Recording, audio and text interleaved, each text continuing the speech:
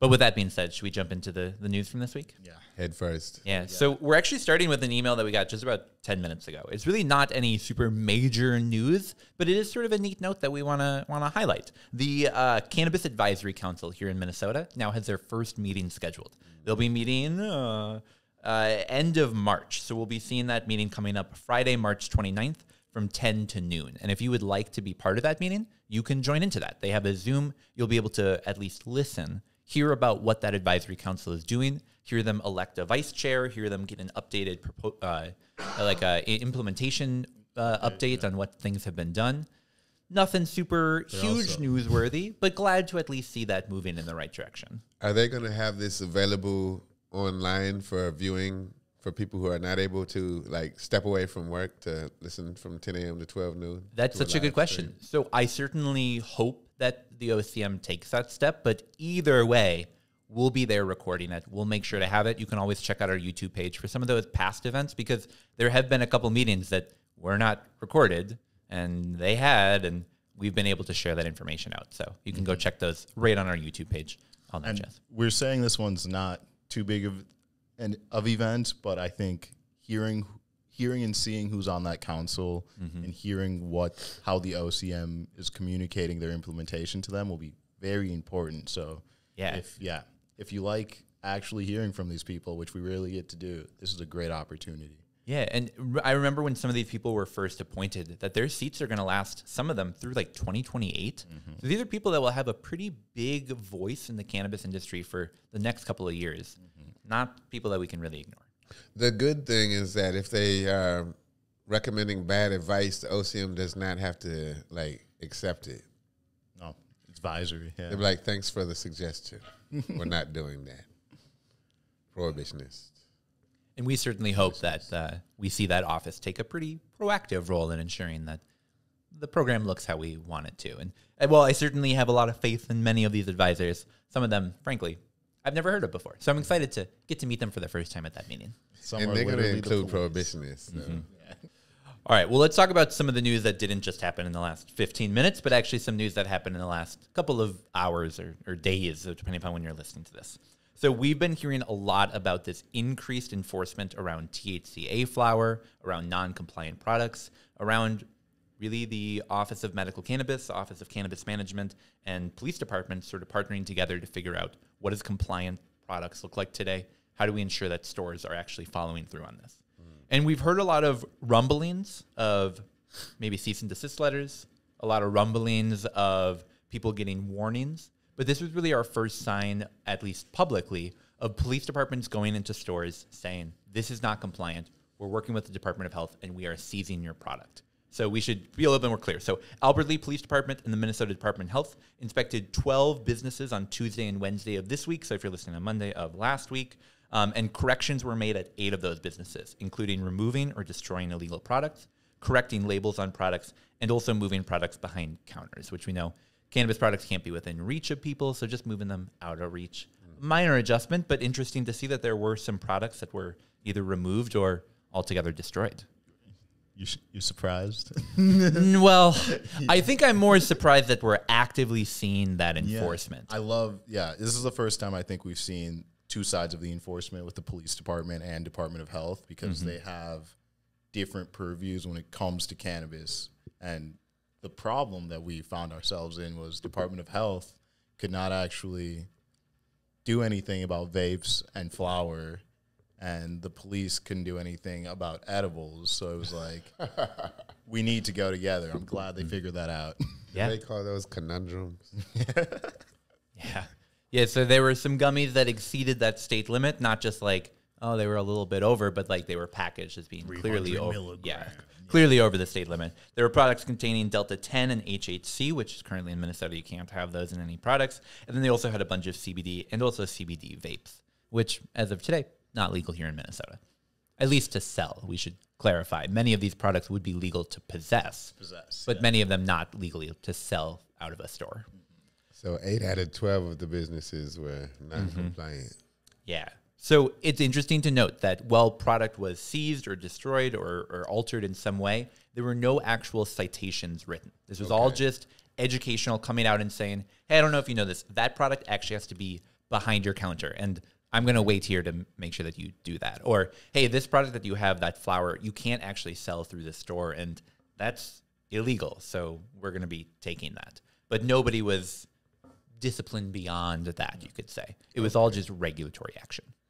I like that. If they keep that good faith effort of like, hey, none of us really know what these rules are, so let us tell you in person, I encourage this. Yeah, I think it's good because I think there's going to be a lot of irresponsible, well, maybe they're just ignorant. I say the distributors just come and drop them off. That Oh, happens wow. a lot. Where it's like, oh, you guys want all this free stuff?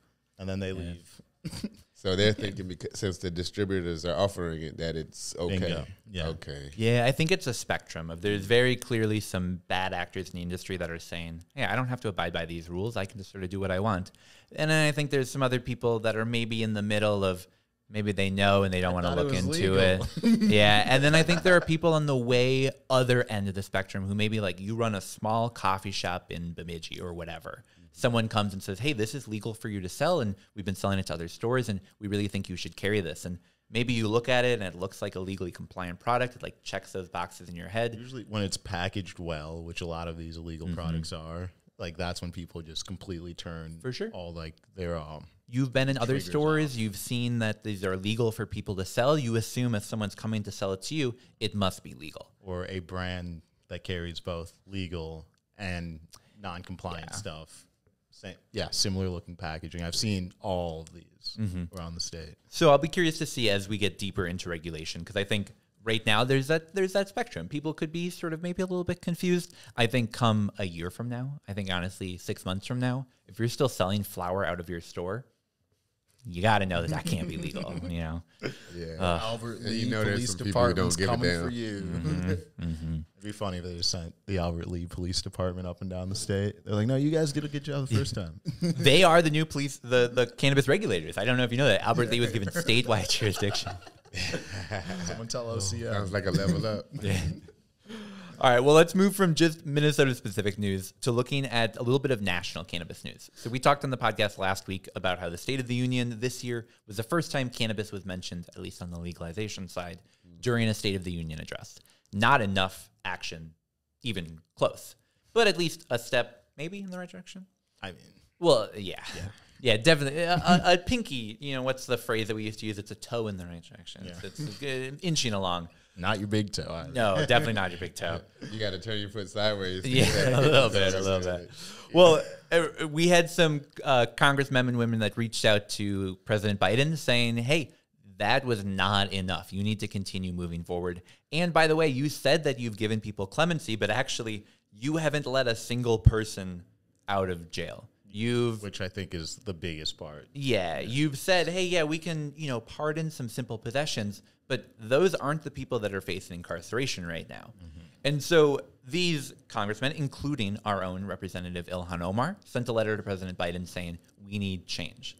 Ilhan Omar was our only representative in Minnesota that joined on to this letter. Pretty disappointing to not see any of our other senators or representatives, but Isn't there a guy Not running surprising. for Dean Phillips running for president? No. He didn't say anything. not anymore. Not Oh, anymore. he dropped Not out? anymore. Yep, he's done so. What did Homer Simpson say?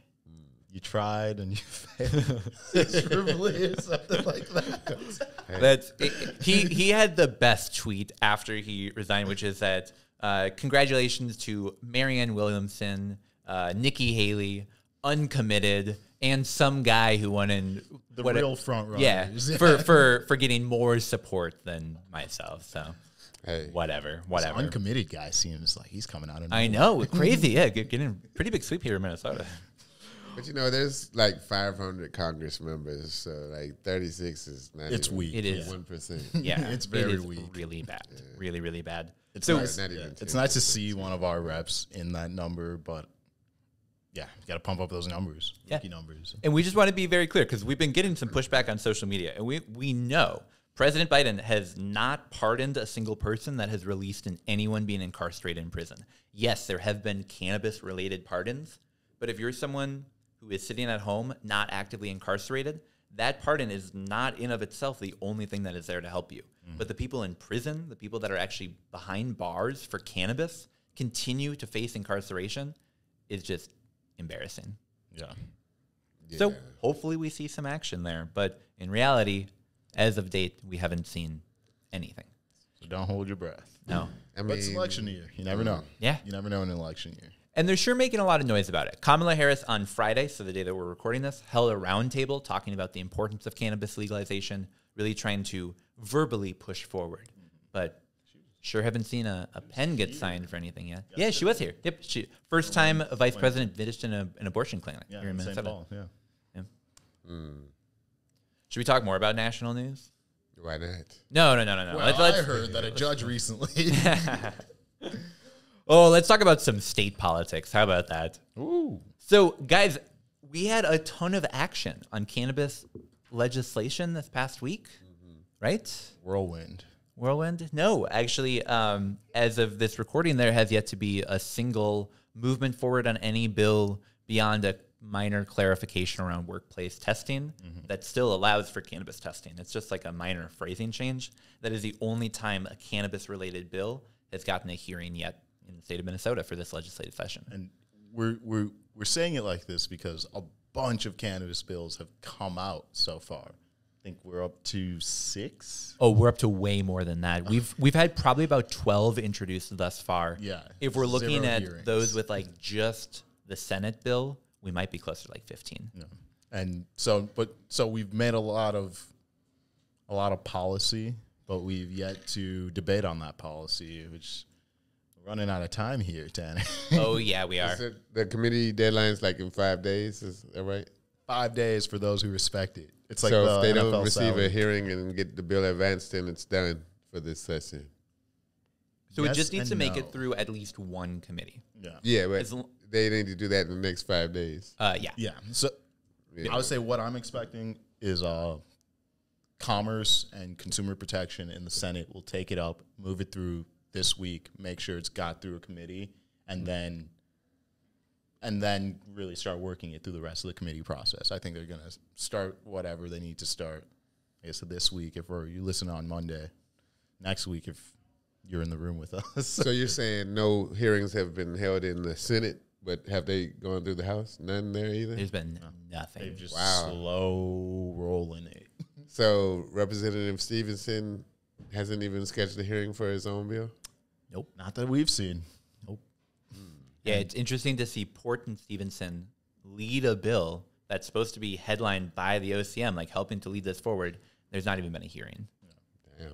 Yeah, it's been pretty disappointing. So, John, I really want to vibe with your optimism. I really want to say, like, I hope that this week we see some action here. I'm curious to see. I guess by Friday we'll know whether we're going to see any cannabis action, whether we'll see, social equity licenses reformed, whether we'll see, perhaps moving forward of like limited licensure. A lot of things on the table. Extra grow rights for patients, a caregiver program that allows you to give your right to grow to other people to grow for you. Like, there's so much at the legislature right now. It's all just waiting. I mean, I'll be cautiously optimistic. They often schedule hearings like on very short notice, right? Yeah, and that's they've done a couple surprise ones where it's like 11 a.m. Bam! Oh, there's a hearing. Everyone has to run around. So I'm just hoping for that. Honestly, Yeah. I've been Googling blind quote hope. Minnesota end quote cannabis end quote mnledge.com and doing a lot of like really searching every hour to see if there's anything, and nothing yet, but hopefully we do see some action Have there. you signed up for the alerts on the bills? Yeah, those sometimes come a little bit slower though. I notice if you're just Googling every hour, you generally get it faster than the emails, but you spend a lot of time at the computer. Legiscan, Oh yeah, all that good stuff. pretty good. Well, so let's talk about some of the bills that were introduced, because there were 2 bills introduced that I think will either have a very positive or perhaps a very negative impact in the cannabis industry. And while we haven't yet seen that hearing scheduled, as you mentioned, that could happen pretty last minute. We could see some movement on either of these. So we should at least let people know about some of the legislation being looked at. The first one is House File 4789 or Senate File 4524.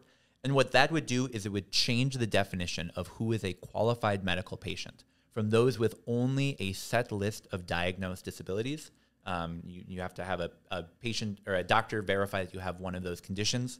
This would change it to anyone, quote, approved by the patient's healthcare practitioner. So if your doctor believes your life could be improved with cannabis medicinally, they could recommend you to be a medical cannabis patient, and that's all that you would need. You wouldn't need to have IBS or autism or one of the conditions. You could just have something that your doctor believes could be impacted. Correct me if I'm wrong. Getting on the program is also free now. It is, as correct. of last year. Yeah, so really the only fee you have to pay right now is to the doctor. If this would allow, everyone to be able just to go to their standard care doctor, say, hey, by the way, do you think cannabis could maybe help me with this? If they say yes, that's enough for this.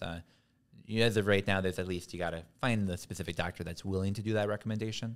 But yeah, this could open it up so that so many more people from sleep apnea to, well, sleep apnea is an approved condition today. But, for all the other conditions in life that cannabis could potentially help with, this would allow people to sort of throw off the chains of that government regulation to be able to say, this is just a conversation between me and my doctor. Like, hey, As it should be. Hey, doctor, I'm having an itchy buttocks crack. Or Dorito aversion syndrome. It's all the old stoner method. Yeah, exactly. Scratch. Yeah. Athlete's foot. Yeah, cannabis Doctor. can't hurt with that, right? And if your doctor says no, you can just get a second opinion.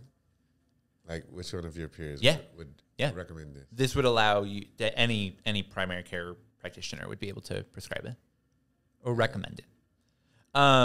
So hopefully we see some action there. I think that would really open it up. We have a pretty limited program here in Minnesota where for someone to get a condition approved on the program, and actually the Commissioner of Health has to personally approve it. There's an entire appeal process. This would make it so much more of a conversation between my doctor and me. Yeah, and we have had prohibitionist commissioners of health. I remember there was one opposing the legalization bill like a couple of years ago. So now I really like a recent streamlining, commissioner. streamlining all that to be like, okay, your doctor said yes, you can hop on the program. Mm-hmm. Yeah. Simple as. Yeah. We're a legal state. Yeah. Let's keep it like that. And that's the thing, is people will be able to already go into the adult use shops and search cannabis. This just sort of provides them more of that medical route to be able to explore it with someone who has more of that expertise. I'll say no taxes on medical cannabis. Bingo. Hey, Bingo. maybe I can sign up. There we go. All right. Well, we should talk about one other bill, House File 4871 or Senate File 4957.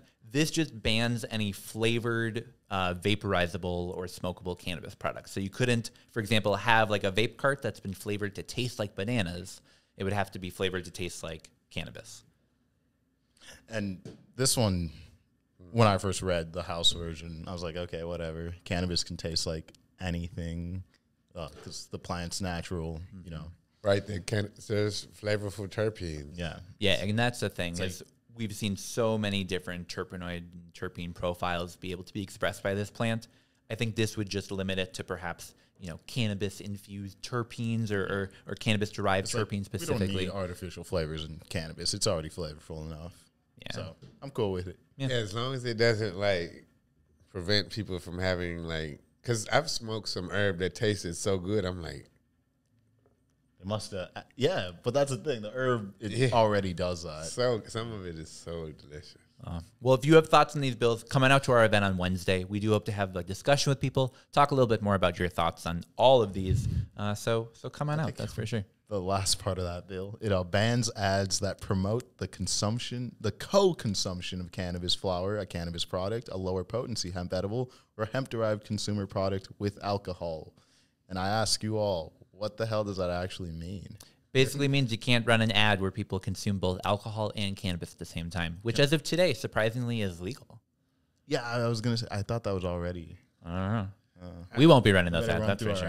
I mean, Do it while you the can. ads, I don't care about the ads, but it's like. My question is, could a bar hang up, their hemp beverage poster in a bar? We'll come on down to our event on Wednesday, and we'll let you know. Oh, let's go. All right. Well, we're going to cut here. We are going to come back, and we're going to sample some products. I'm really excited. We actually have some people coming in our studio here that are going to be telling us a little bit more about their product. John, you spoke to them. Excited to try some Ganja Sco. Ganja Scoden. Ganja Scoden. And then we're going to come on back, have an interview from Jeff Brinkman of Superior Cannabis. And then at the end, we're going to be diving deep into CannaConnect. So stick around, and we'll be right back. See you guys. week.